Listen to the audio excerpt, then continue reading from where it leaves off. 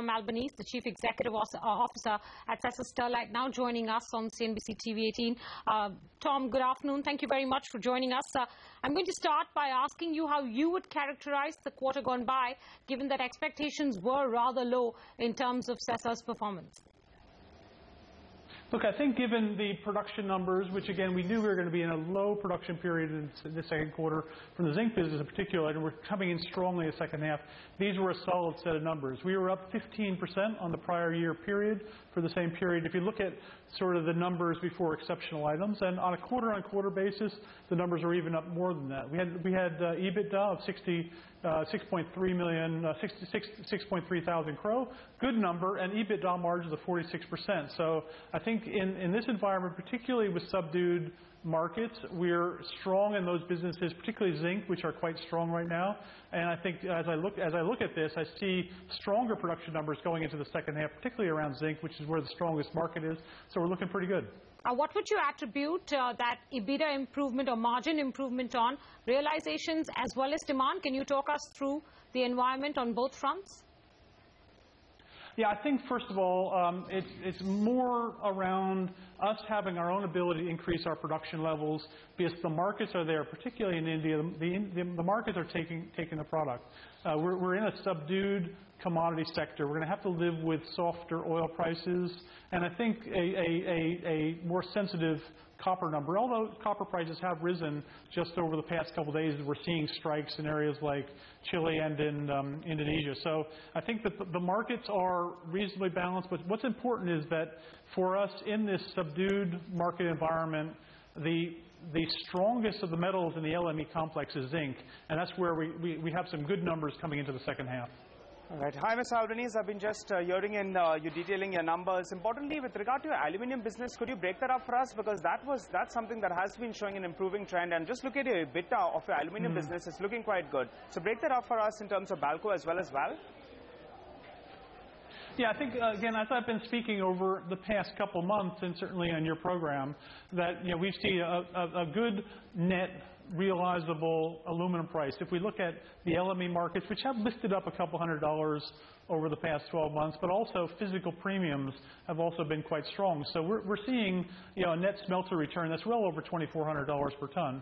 And in this environment, we certainly are incentivized to increase our overall production level. So over the past 6 months, we've been increasing our production in Balco. We put 84 pots in on our new pot line at Balco, and we've begun the process of putting pot lines in on our captive production. So we've flagged the 50 new pots in Jarasuga.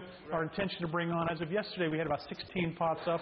So I would expect quarter on quarter, and I would hope to see this over the next year or so, that we'll continue to add new aluminum metal into a reasonably strong aluminum market. Okay, Mr. Albanese, then with regard to your bauxite availability, what's it been like? And also with regard to your coal availability, could you break that up for us? How have the e-auction sales been? How much are you importing at present? Yeah. I think, unfortunately, for both bauxite and for coal, it's been hand to mouth. We have been working hard to get our own bauxite concessions, particularly in Orissa, but we've had to rely on the purchase of bauxite and the imports of bauxite in the absence of having our own captive bauxite. Fortunately, the aluminum market's been relatively soft the past 6 months, so we can balance this off. Coal has been a problem for us and anyone in the Indian market over the past 6 months. We've really seen a complete elimination of the e-market for coal, so we've had to rely almost entirely for our non-allocated coal from the import markets. And what we foresee is a higher level of coal imports for India in total than even would be probably estimated by the government at this time. And I suspect that this challenge will continue in the coming quarters. All right, Mr. Albanese, most of your numbers we had known because of Hindustan Zinc as well as K in India. I have to ask you this question. The promoters have been buying stake in this year itself. They're close to around 5% higher. What's the plan going ahead? I think that we like the market that we've seen. So I think you've seen Vedanta acquiring some shares opportunistically of Sesa Sterlite in this particular market. And again, from a long-term picture, I'm certainly very positive on the resources space. And I think as India as an emerging market, ground floor opportunity is a great place to invest. consolidation that's going to take place with Kane India, that's why y'all are increasing stakes, so that when in fact the consolidation happens and the promoter stake doesn't fall too much? I think I'm looking at the broader markets.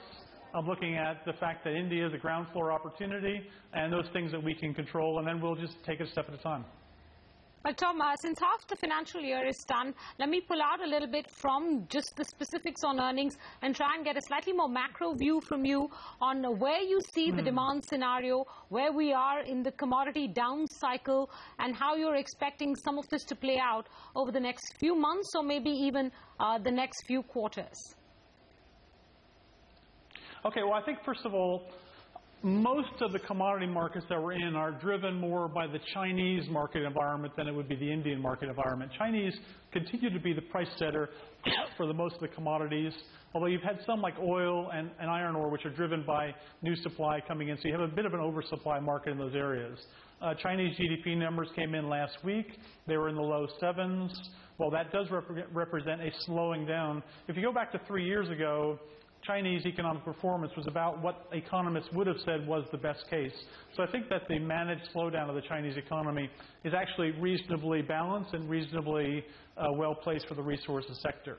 I think resources right now, given there's uncertainty in Europe, given that there's still uncertainty as to when you're going to see fiscal stimulus in the U.S. Easing off, has created some unease in those resource markets. From my own perspective, the supply and the demand is really reasonably balanced for most of the things that we're in. Zinc in particular, where we see large amounts of global supply coming off the market over the next year or two, that has led to a strong uplift in LME prices, and we'd expect that to continue in the foreseeable future. Tom, would you sort of alter your view, and would that view become a little bit more negative if we continue to see very weak data come in from Europe and even from the U.S.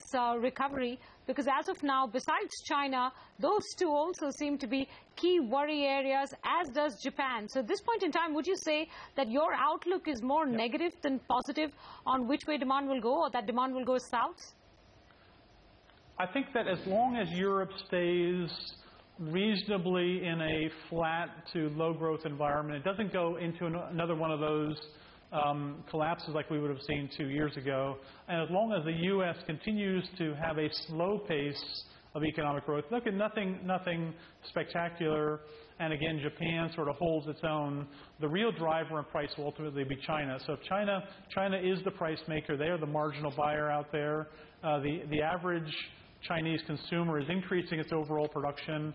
China consumes 40 to 50% of the world's aluminum, copper, steel, etc., you name it. So as long as China stays on that path that they're on now, I think we'll have a reasonably balanced market. Although short-term price movements may be driven off of what the speculator, what the trader sees going on in Europe, in Greece, in the U.S., etc.